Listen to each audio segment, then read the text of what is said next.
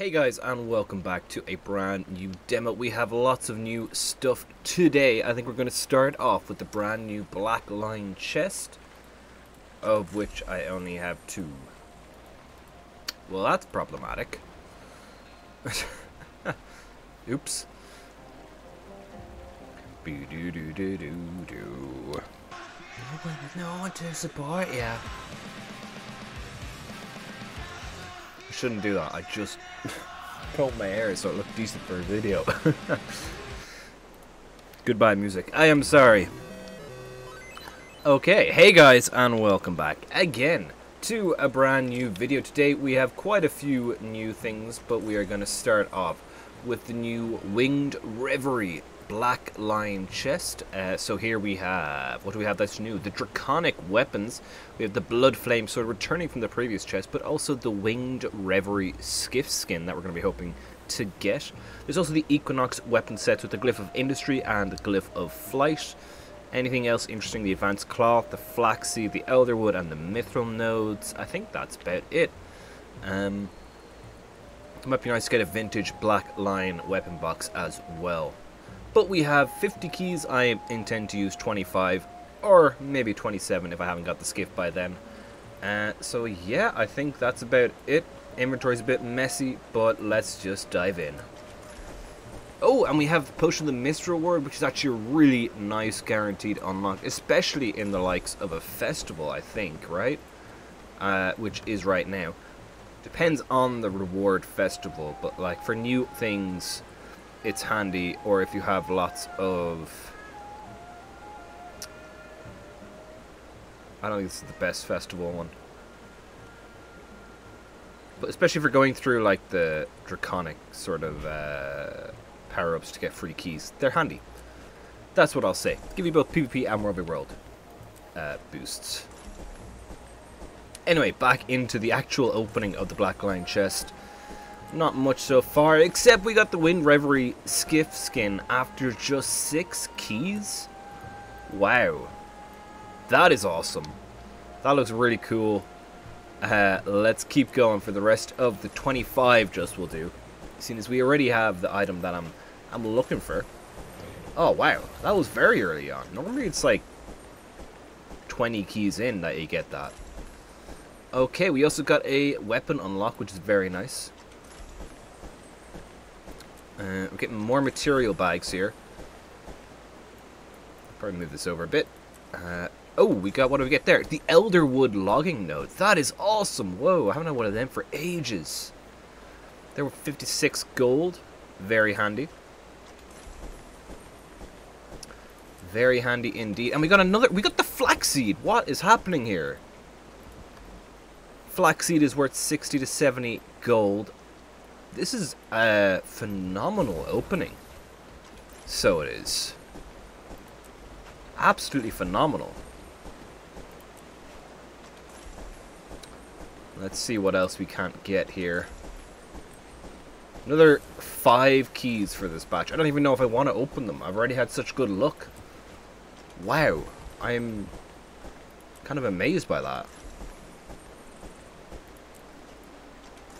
2 more keys left. We're not really getting anything else of note, but damn was that a good opening. That's the 25 keys. We got 15 transmutation charges. We'll use them straight away. We got our Potion of the Mist reward. We have 4 Icebrute Saga material bags. We'll go through them in a minute. I still, like, really?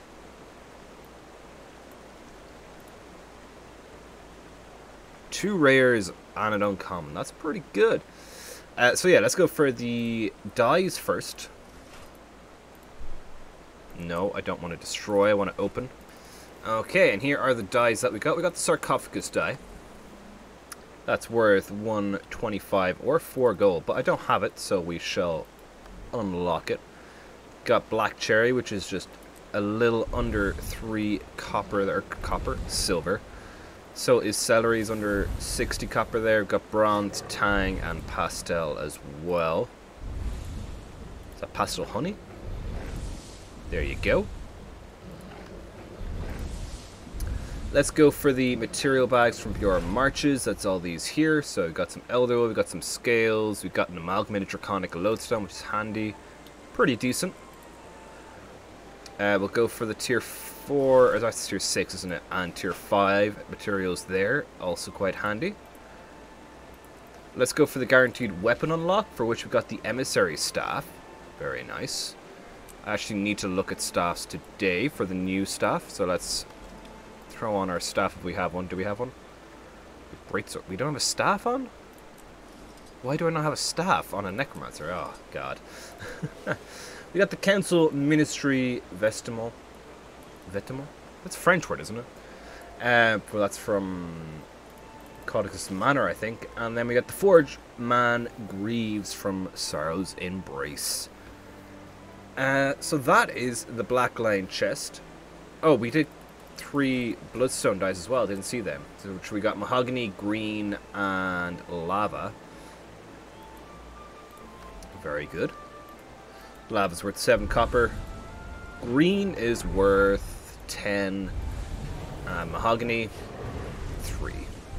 Right, let's go down to the water. We'll check out the new skiff, and then we have the new gem store items to follow as well. So here we are on the new Winged Reverie Skiff, and it looks very nice indeed. Get this up to full speed. Oh! Oh, and I hit the border. But yeah, it looks pretty awesome. Let's get this back up. You've got quite a lot of space. It seems like our party's going to sit down here, but we'll go to a later spot just to see. Let's have a look at the dyes. We'll start off with the default dyes, which are Cocoa, Evening Red, Icing, and Eerie Purple. No, Matriarch Brass, I should say. Which is this look here. I love how the sails fold. That's really nice. I don't know if they do that on the regular skiffs, but that is a lovely little detail.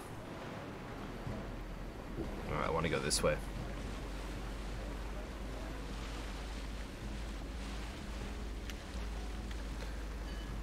It's a shame they don't kind of adjust depending on your speed. And by that I mean, like, if you're in speed 1, maybe you don't have the jib at the front up or something like that, but when you go to speed 3 you get more. Something like that could be interesting. But we're facing strong currents again. Let's have a look at the individual dye channels. So Full Shadow Abyss, you can pretty much dye most everything. Looks like the railing and some of the sort of spines that the sails are attached to are not dyeable.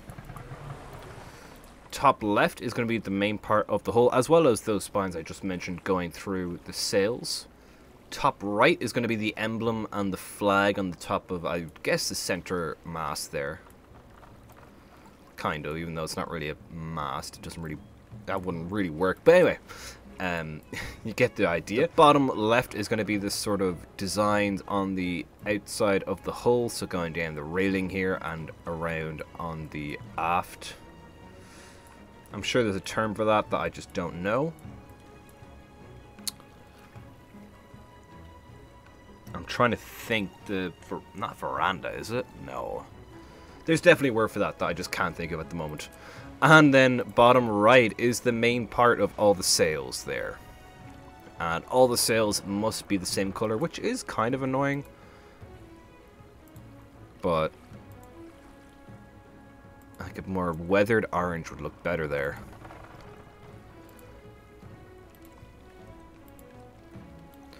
Doesn't look too bad. The orange is a bit much. Maybe honey. Or we could go like tarnished silver. That looks pretty classical, I guess. Oh yeah, I left it in the bad colored of dyes. So here's a contrasting layer for the skiff. So we have blue on the top left, green on the top right. We have purple on the bottom left and orange on the bottom right. Alright, let's check out the other new gear from today. So we also have 3 new Springer skins today, as well as a new outfit and a new staff. So yes, we have the new Elegant Canthan Outfit, which is very shadow busy here at the moment, as well as the new Elegant Canthan Staff there, which looks quite nice. Is that Suwan? It is, isn't it? It's definitely a salt spray anyway. That's pretty cool. I very much like that, actually. That's very intricate, and yeah, it's very nice. So let's get the dyes onto default for this outfit, which is just dye remover for this one. I don't know why sometimes it's dye remover, sometimes it's not, but there we go. Here's how it looks. Obviously this is with the Aurene infusion and the emblazoned cape here at the back, but all in all, it looks quite nice. I like the shoulders, and yeah, it just looks like a very formal, eventy attire thing that looks pretty cool. I don't know if the Asura feet has holes or if it's just clipping through. It seems like it's more just clipping through at the moment, which is annoying, but there you go. Let's have a look at the individual dye channels. So here is full shadow base. As you can see, everything is dyeable. Let's go. So here is top left on the outfit. It's mainly the I'd say the majority of the coat, a bit of the headbandy thing here, or is it a crowny thing? I'm not too sure, and some of the shoes as well. Though actually, I'm just seeing this now, my toes are dyed black here. So the toes are technically part of the outfit, which is interesting. Top right is going to be sort of all of the kind of stitchingy bits and accenty bits around the coat and the headband, and indeed the shoes. Bottom left is going to be the toes and the sort of the shoulders here, the fluffy bit around the shoulder, as well as the collar there as well, and the cuff around the wrist as well. I don't like how the toes are just colorable. That's going to be really annoying for Asura. And then bottom right is sort of the underlayer, the gemstone on the headband, as well as, oh, there's a little pattern on the back there, and the trousers, of course. And here is a contrasting layer. So we have blue on the top left, green on the top right, purple on the bottom left, and orange on the bottom right. Very shiny this material is, actually. So that is the Elegant Canthan outfit, as well as the staff here, which does look really, really nice. Let's move on, finally, to the Springer. So we have 3 Springers today. We have the Stormy Cuckoo, oh my god, Springer, we have the Canthan Cuckoo, and we have the Tiger-breasted Cuckoo. I think my favorite one is probably the Stormy one, to be honest. It looks pretty good, but we'll start off with the basic Canthan one. Here we go.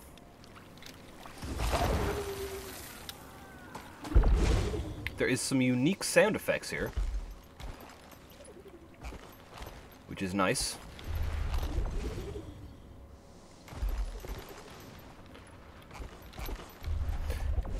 It makes sense that they're going for a Springer, I think, because you're able to get Springer within Cantha, so I'm assuming Raptor is going to be the next one.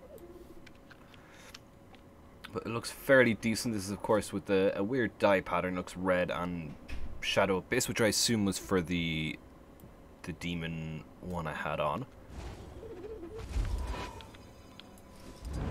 Oh, that's the Sky Scale. Doesn't seem to be a unique engage or disengage. Let's have a look at the dyes. So default is mahogany with matte, black, and banana. The feet are huge because they're rabbit feet, I guess. It looks weird to have a bird. Oh, it does have a bit of a unique animation there. A bit of a cleaning of the feathers. Very nice. Let's go pure Shadow Abyss. We can see everything that we can dye, which looks like everything bar the saddle. And let's go individual dye channels now. So top left is going to be the top layer of the feathers, ignoring the belly and the rear feet, talons, paws, not paws. Top right is going to be the belly and the tail, as well as some of the tips down here. Oh, and some of the eye, is it? Yeah, a little bit of the eye as well. Bottom left is going to be around the eye and the wings and as well the tail, just not the tips of the tail.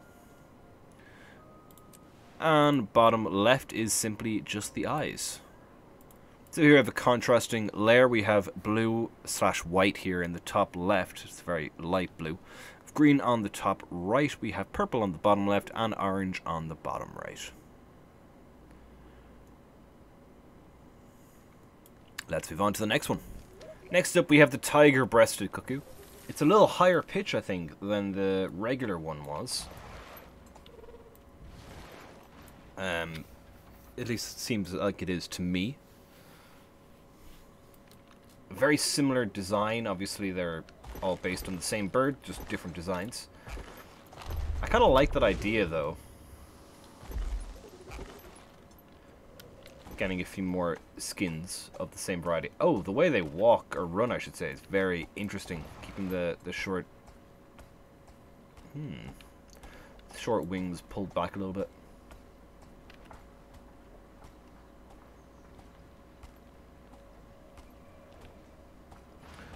Very nice animations.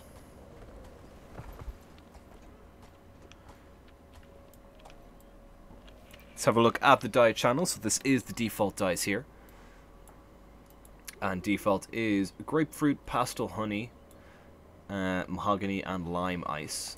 Let's go full shadow abyss. That is full shadow abyss there. A little bit of red it looks like at the very bottom that you can't dye. That's about it. That's also unique. Idle animation there. Very nice.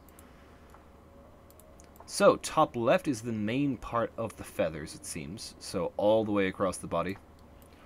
From the tail, to the wings, to the legs, just everywhere.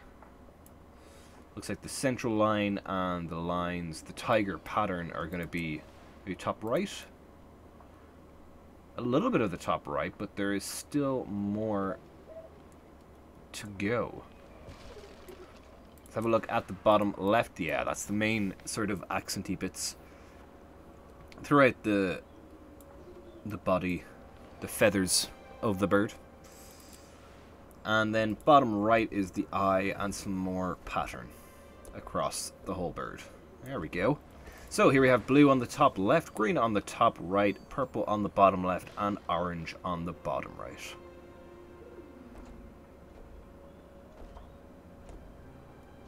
Very good, and we have one more left to do.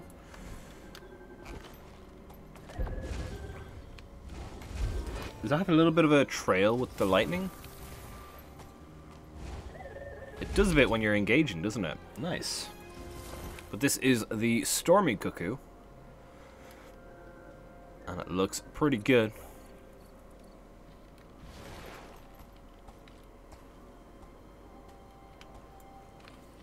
Let's have a look at the dye channels. This is default, so we have Midnight Violet, Electro Blue, Celestial Blue, and Shadow Violet. I'm going to go full Shadow Abyss. So you always have that electrical pattern no matter what the dye is. You should be able to always see it. It looks like the saddle is going to be dyeable here, which is very nice. Top left we have the main body of the feathers.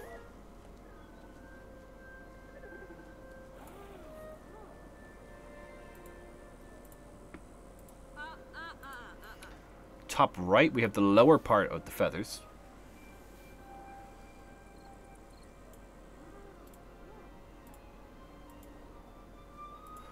Bottom left we have the saddle as well as the tips of feathers, especially around the eyes here and on the tail.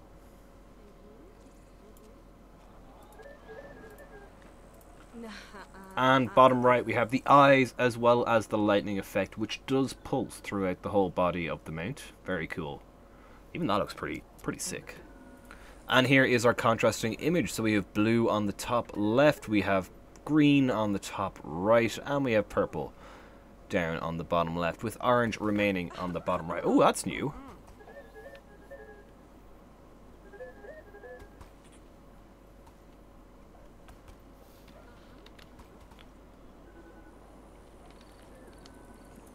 I should have minimized the HUD earlier, but that is the new idle animation there. That looks pretty interesting. The bird overall. Right. Let's move on to some other races and characters and check out maybe the skiff and the mounts and the outfit, more importantly, on a few different races. Here we go. Here we are with the new Elegant Canthan Outfit, as well as the new I was about to say Elegant, but Canthan Elegant Staff on Sylvari. The dyes are very dark here. They are Shadow Abyss. Let's go for another bit of purple there. It looks very nice on Sylvari, very different. Again, quite formal, but also, yeah, quite dark. So it is. Let's brighten it up a little bit more. There we go, that's better. This doesn't help that this is a very blue map.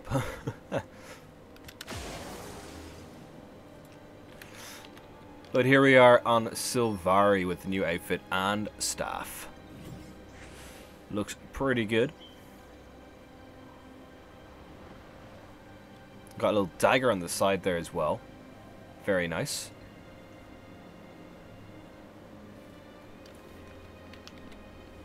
And that is the default but Bloodstone Indigo in the top left.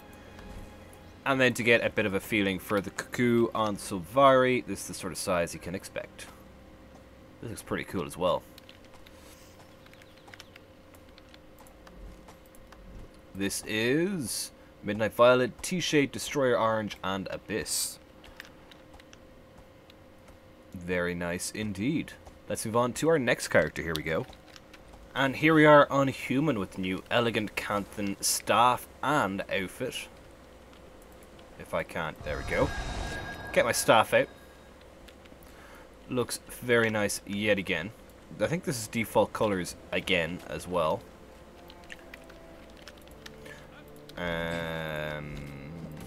It is indeed. Let's have a look at the cuckoo on Human as well. Here we have the regular cuckoo.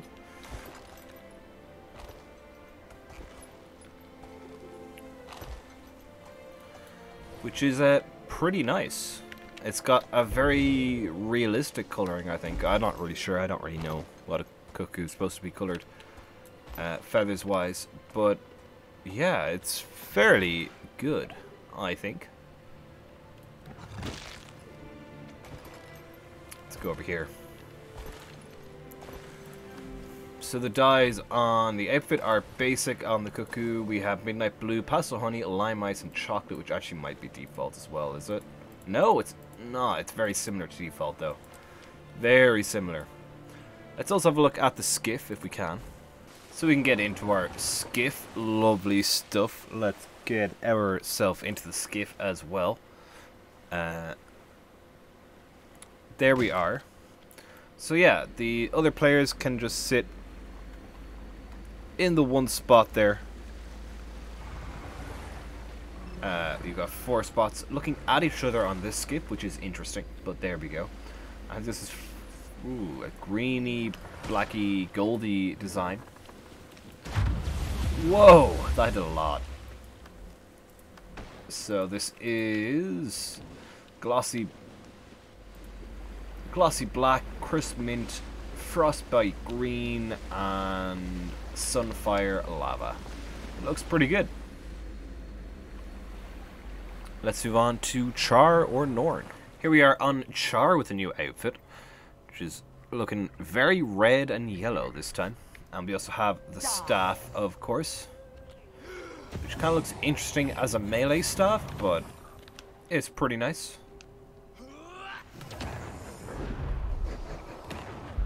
Nice. And then we also have the new cuckoo mount. This time I'm going for the tiger breast cuckoo on Charr. The Charr look huge compared to the cuckoo bird. Kind of expected, but also, wow. How is Verizon not falling off? I do not know. There we go. Let's have a look at the dice. The outfit is cherry with cherry, shadow abyss, and pyre. I think the little grey trim there will just transform it, make it look a lot better. overall. There we go, very nice. And the dyes on the cuckoo, we've got pitch, we've got cherry, we've got pewter, and we have shadow abyss. Pitch stocks are too low, sire. And yeah, there we have it. Let's move on to our Norn. Here we go. And here we are on Norn with the new outfit. Looking very nice indeed. It kind of works well with Jor's cape, doesn't it? Because doesn't that have a bit of a... It does have a bit of a fluffy thing. So if you dye the fluffy thing the same as the other fluffy thing, that could be an idea. It could blend a bit better like that. I think the hair is still clipping through, so you still find some clipping, but it might blend nicely, those two. There we are. We don't have a staff on warrior, so I might bop over to my ranger once more. Very nice indeed. The dyes on the outfit are bloody red with harvest gold, crimson lion, and celestial. Looks very cool. And then quickly, here is the staff on Norn. If I can get it out. There we go. Where is it?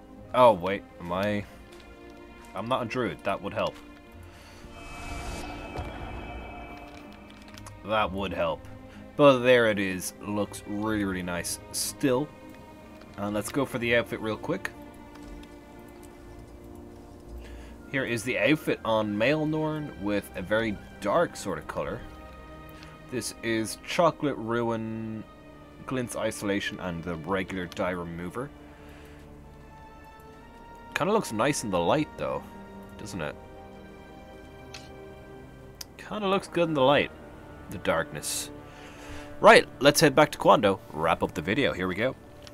Well, that is it for today's demo, guys. I do hope you enjoyed. Make sure to leave a like if you did, and subscribe for more in the future. You can check out the Discord. The link for that should be down below to stay up to date with all things new on the channel, such as new videos when I go live, and our weekly screenshot challenge every weekend in Guild Wars 2. You can also support the channel through the membership program on YouTube.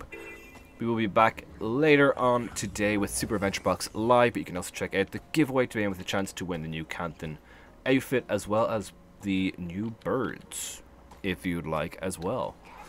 Link for that should be in the end screen. Thank you so much for watching, and until next time, stay safe, enjoy Sab, and take care.